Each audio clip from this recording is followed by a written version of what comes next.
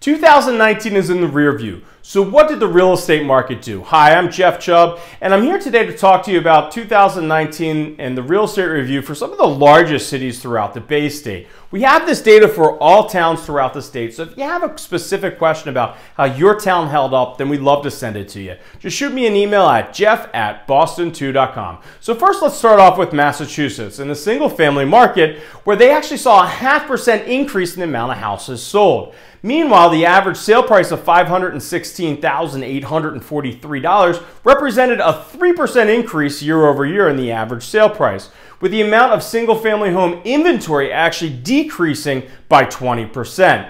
The Massachusetts condo market saw a decrease of 0.7% in the amount of units sold. This was coupled with the 10.5% decrease in the number of condos available to home buyers at the end of 2019. Prices for condos increased 4% to an average sale price of $521,744. So let's move over to Boston, the largest city in Massachusetts. In Boston, the single-family market saw a 6% decrease in sales, with the average sale price of $875,000. This average sales price actually accounted for a 6% increase in pricing.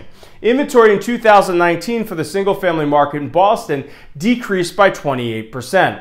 The Boston condo market saw sales in 2019 decrease by 5%. Inventory in the condo market actually decreased by 1.7%, and the average sales price in condos for Boston is up 5% to $923,000. In Cambridge, condo sales increased by 0.1%. The average sales price actually ticked down a fraction to $935,897, which accounts for a 0.6% decrease in the pricing year over year. Meanwhile, inventory saw a 21% decrease in the amount of available homes to home buyers. Somerville saw a massive 40% decrease in inventory by year's end, with sales up 7% and the average sale price up 1.3% to $788,000.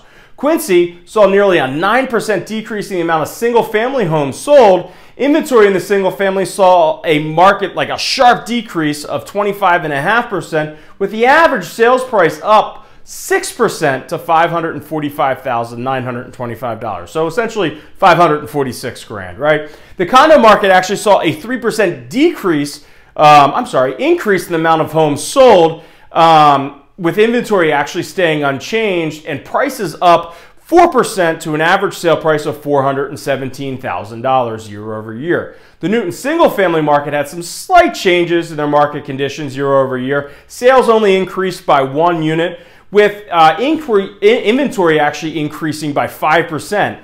But the average sales price in Newton actually climbed to $1.462 million, which is an appreciation rate of 3%.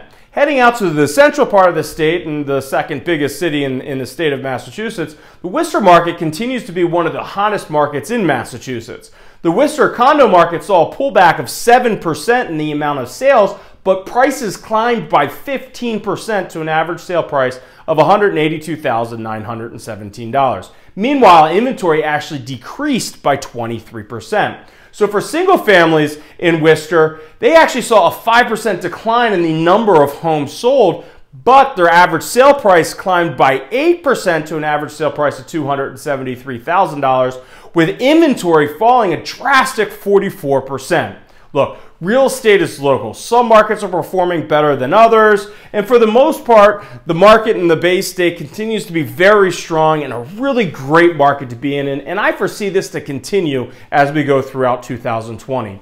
There are always some risks in the real estate market, which include, increasing interest rates, a softening economy, and maybe some geopolitical risks, right, circumstances.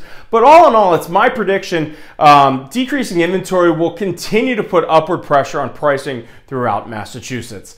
Again, my name is Jeff Chubb. I'm with the Chubb Realty Group. We're brokered by eXp Realty. Our philosophy here is to make moving easier. So should you have any questions about your home, the current market conditions, or really just the process of buying a home or selling a home and buying a home, right, which can get a little complicated, then we'd love to chat with you. The best number to get us at is 617-480-2600 or by email at jeff@boston2.com. Thanks for watching. We look forward to hearing from you and hope you're having a great day.